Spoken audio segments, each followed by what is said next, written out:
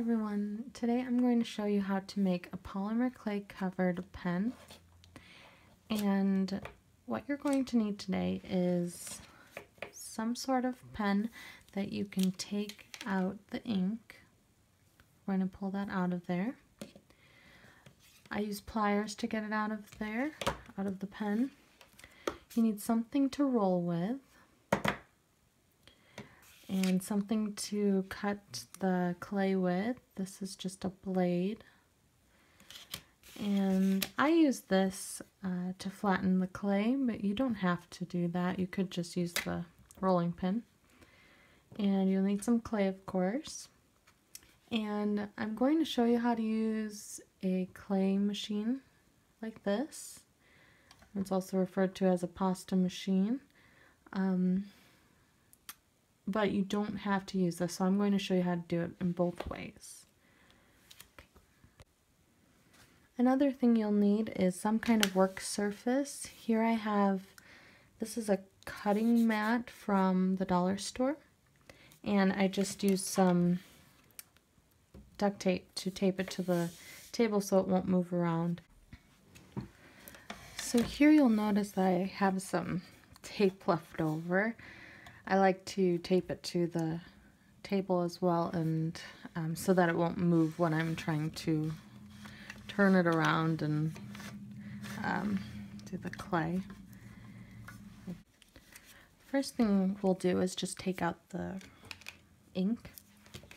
So you'll take your pliers and right at the edge, right before it gets to the gray part here, going to just twist it a little bit. You don't want to break the ink cartridge, so it's coming out just slowly here, and then I can pull it out like that. And then I'm going to cover this whole thing, and then I'm going to bake this. Next I'm going to get some clay ready, and I'm just going to take some pieces here, just pick some different colors. I like to pick some medium colors, but definitely a dark color and a light color. And white and black are very good for that. I am going to do some of this. Poppy seed is the color of this one.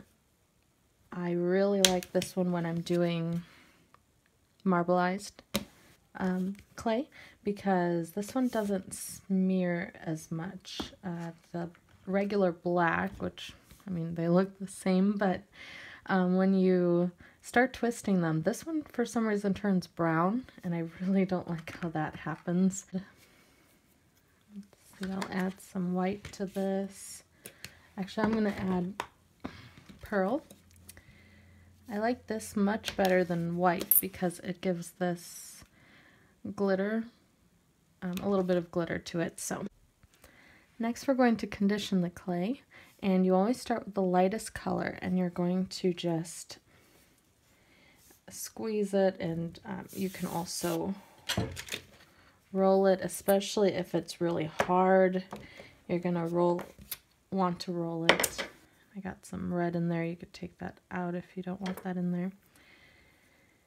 And you can hold it up and then roll it again until it becomes a little bit easier to push with your fingers. So you just keep going until it gets a little bit more easier to work with. And you can tell that it's not really that, you can tell it's not conditioned yet if you bend it and it starts breaking. That means you're going to want to start, you're going to want to keep conditioning it. Another thing you can do, get my pasta machine over here. So another thing you can do is put it in the clay machine or pasta machine, whatever you want to call it. And you're just going to go around until it comes out. And actually I have it on a very thin setting right now, I just realized. So let's move that. I have this little dial on the end here And I am going to go to the highest setting I can there. And now it's going to be a lot thicker. And that's usually the setting I use when I'm doing my pens. I don't want it too thin because you don't want it to break. But you don't want it too thick to be a really big pen. And this really helps condition it as well as just putting it through, just using your fingers. And I think this one is good. So what I'm going to do is kind of roll it into a little snake like this. And I'll make all of these into snakes and then put them together. So I'll just keep conditioning them. I wanted to give you another way to condition your clay is just to roll it in your hands. And because the whole thing you want to do is warm it up, and in your hands it'll really warm up the clay. This pink one is just really hard right now. I don't know why. And the reason why you want to start from lightest to dark is because once you get to the dark ones, the color will get onto your fingers, and you don't want to get that color into like the white, for example, because then your white will get tinted. And I had red and white on a pen, and I went light to dark, but when I was putting the colors together to make the marbleized look, the white got pink because of the red that I was using.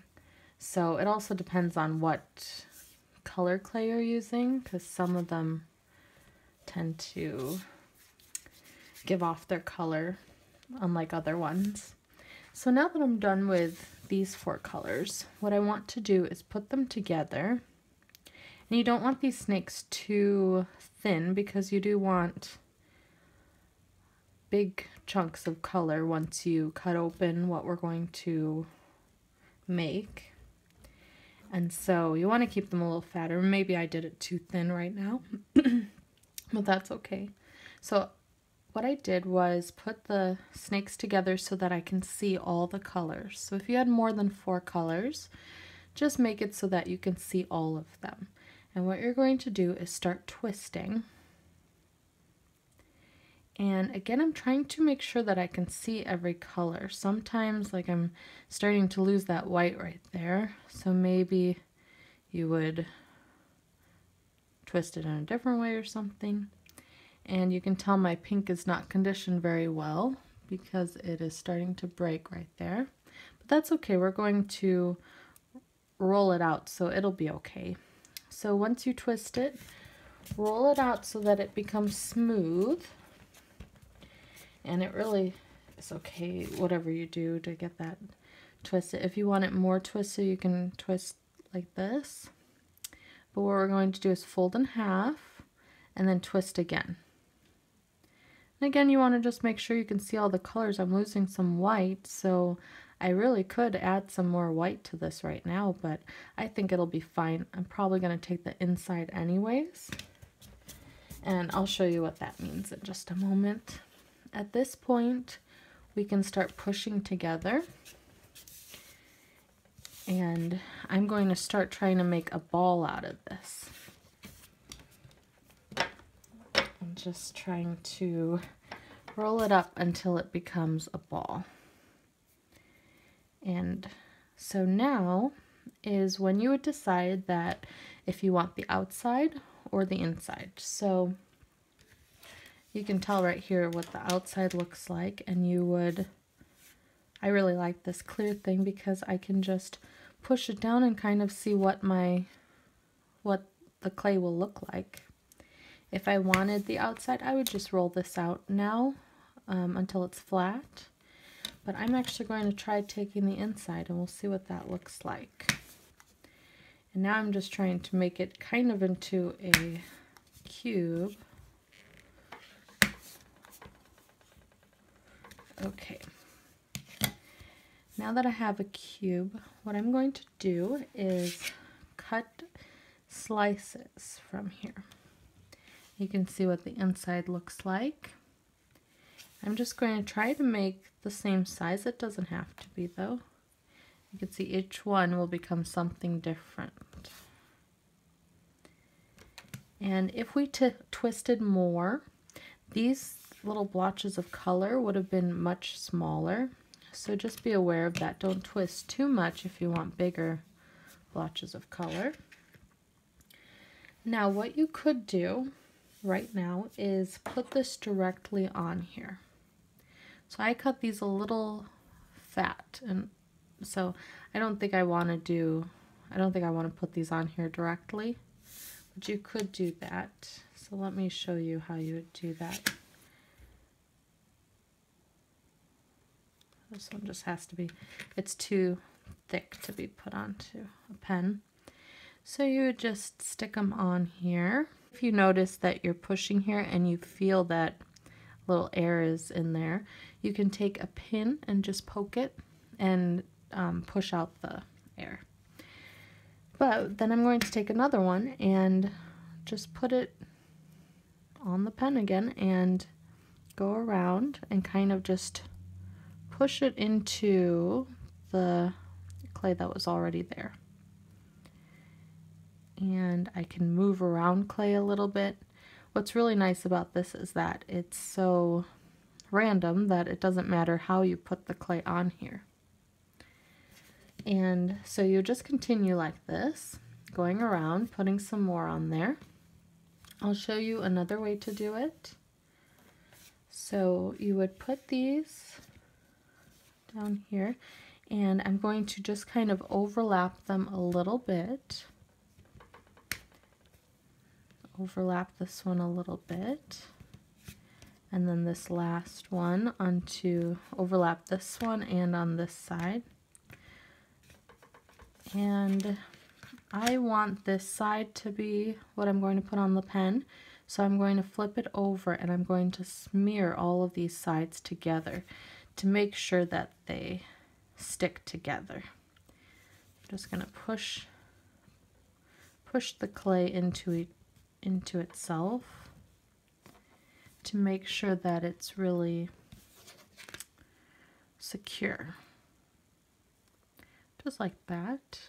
And so this is the side I don't like, so it doesn't matter if I get it all smeared. For this side, I'm just going to roll it out. And you can roll it out this way, make them long lines, or you can roll it out this way too. Now at this point I can put it onto my pen. You could also use this to make sure it's even. You don't have to though. This is totally optional. And so that barely did anything to it. It just made it a little bit longer actually. So now you can just go on here, just lay it on the pen. And then now I'm just kind of rolling it onto the clay, but I don't want to get any air bubbles. So just make sure to push it against the pen, making sure there's no air bubbles. And now I'm going to cut this off. And I'm just going to go right next to the pen. And now I have a little bit of a space here, so I'm just going to push that into the rest of the clay. And this part here, you can't really tell that there's a gap, but you still want to make sure to push that in there a little bit without smearing. Try not to smear, but it'll happen, so it's okay. And then once you're done with that, we have to do this top little bit. You can just take a little extra from there and just put it around here. And I'm just kind of pushing it around there. Now, what you're going to do is you want this to be even, so you're going to just gently roll it. If you roll too hard, it'll start trying to come off, and then you'll get a really big air bubble, and that's not fun, and then you might have to start over. So just slowly, not too hard. And then what I like to do, just lightly with my finger, is go like this, and it makes it kind of smooth and shiny. And I can feel some of the bumps, so I might kind of just push to make it a little more even. And I like doing this because it also gets rid of all the thumbprint or fingerprints. Now on this end here, what I like to do is put my finger on the edge here and kind of roll it until it becomes pointed like that. And then I push a little bit, but right here, this is just extra clay. So I'll take my blade and I'll just slowly kind of slice it off.